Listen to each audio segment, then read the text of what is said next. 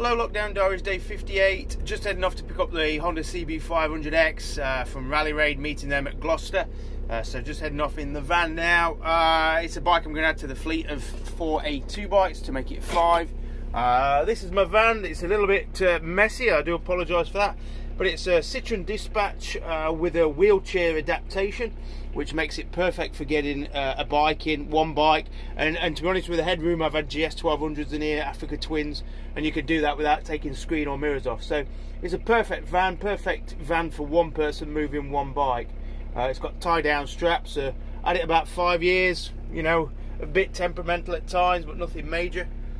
So that's the plan. A couple of hours up to Gloucester. Get the bike, bring it back down, and then get it ready to ride sort of for the end of this month. So quite excited really. I've always been a big fan of what Rally Raid do with their bikes, and it'll be interesting to add one to the fleet and see how it gets on against the others. So see you up there. Bye.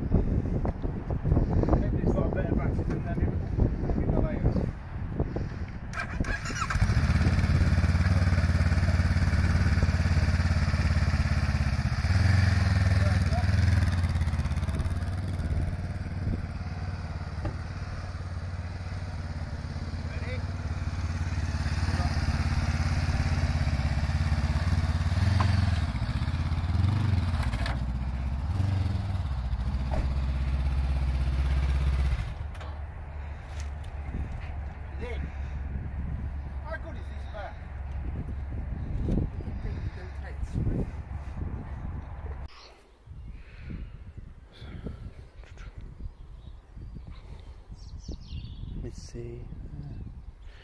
Okay, so here she is. It's a 2018 late 18 plate CB500X with stage 2 Rally Raid kit.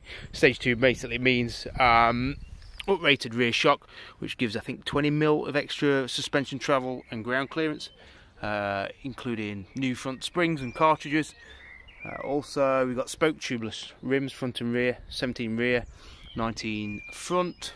It's got the Rally Raid sump guard on it, and engine protection, Rally Raid foot pegs, remote preload adjuster, so there's a lot more adjustment on this. High speed, low speed, compression damping I believe that is.